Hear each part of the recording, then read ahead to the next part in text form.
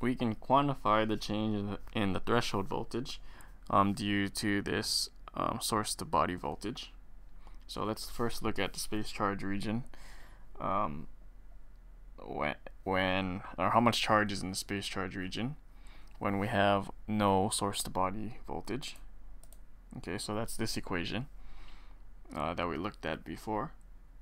Now if we do put a substrate bias, so the source to body voltage is greater than 0, then the new space charge equation will be the same one, except we're adding the effect of the source to body voltage there.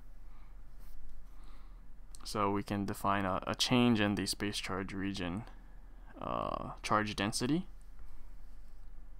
That's just the difference in the two equations, and that will correspond to a change in the threshold voltage needed to maintain inversion by dividing the change in the charge in the space charge region charge density divided by the oxide capacitance. And this equation, this equation will now tell you what the change in threshold voltage will be depending upon what your source to body voltage is.